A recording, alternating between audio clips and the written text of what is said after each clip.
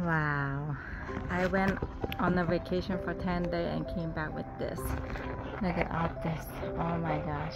Wow. Everything, all my hydrangeas start blooming and I love it. So pretty.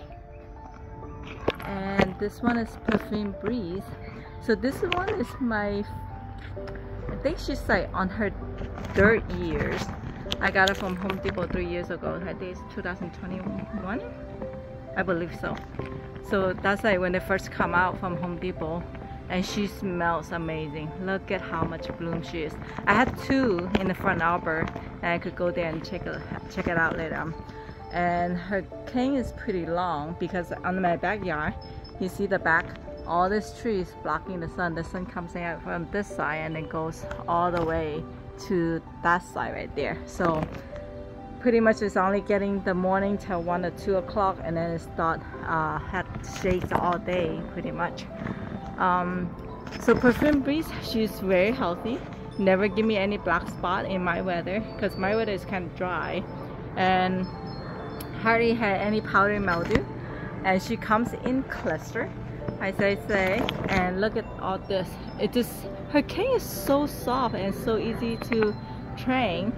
And I have Wedgwood right there. Wedgwood is really soft also too, but Perfume Breeze, it just smells amazing. There's so much flower, so much smell.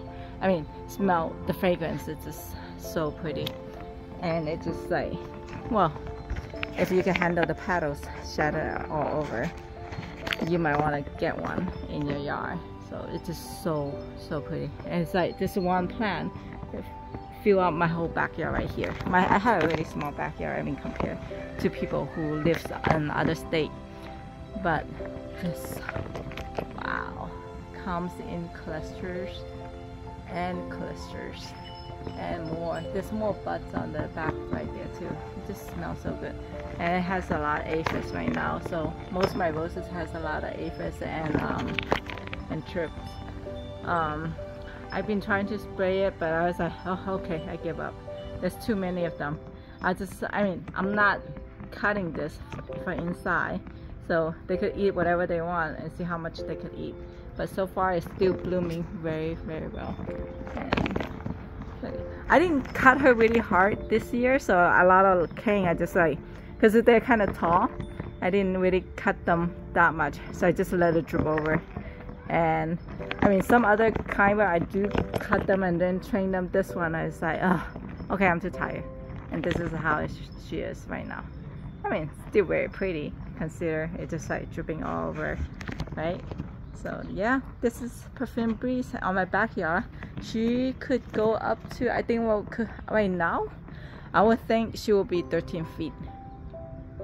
I'm 5 feet, 10 feet, 10 feet, maybe 10 feet right now. But that one is kind of long.